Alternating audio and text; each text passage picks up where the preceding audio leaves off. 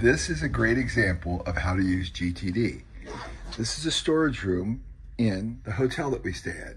This is the TV that we bought for our presentations. We have a black suitcase, a white suitcase, a yellow suitcase, a helmet bag, and 2 bags down here, all supplies. We can't remember what we keep in there, so watch how we use GTD to take care of that. So check this out. To do, open up my nice folder system with all my items. I go to Japan, because in Japan is where all this stuff is stored. I click on it, and now I have a brand new folder called Japan Storage.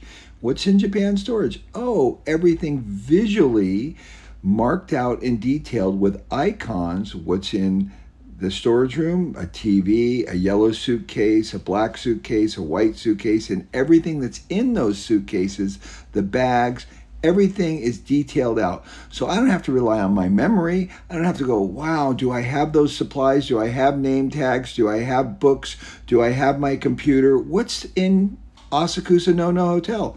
Everything's perfectly arranged in my GTD and not floating around in my head. That's GTD.